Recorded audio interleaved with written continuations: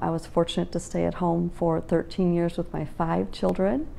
And as they've gotten older, and I've been able to enter the field of education, and I taught for 7 years. Now that they're getting older, it's kind of my turn to go back to school and pursue this dream that's always been on my heart. I've greatly enjoyed teaching, and it was wonderful to be a teacher and a mother. But I'm really looking forward to, as I enter the second half of my life, to become a nurse.